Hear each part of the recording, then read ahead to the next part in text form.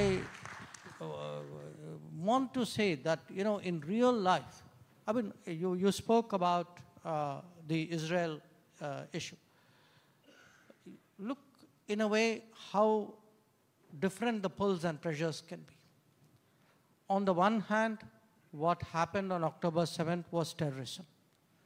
On the other hand, nobody would, countenance the deaths of innocent civilians. Countries may be justified, at least in their own minds, in responding.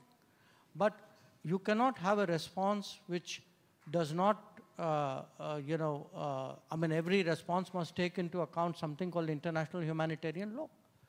And the fact is that whatever the rights and wrongs of the issue, there is the underlying issue of the rights of the Palestinians and the fact that they have been denied their homeland.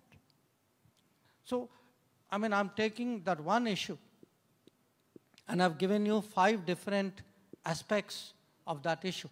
And somewhere a solution cannot be that I will pick 2 out of the 5 and leave 3, because you will not get a solution out of that. So the point is, all of us who are in the, I would say, the policy world, who have to take those calls, much of our challenge is how do you get this balance right?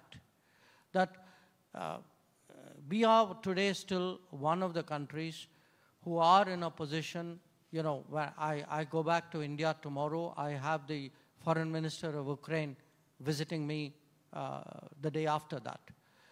We have also been the country who have the opportunity to talk to the Russians very frankly and bluntly on this issue.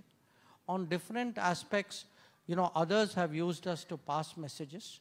And by the way, the same thing applies when it comes to the Gaza-Israel conflict as well. So I put it to you today, this is not an issue of a moral cop-out. This is an issue today of appreciating that real life actually has a whole lot of complexities, and that the considered answers, the sustainable answers cannot be very angular. They cannot pick some facets to the exclusion of other facets.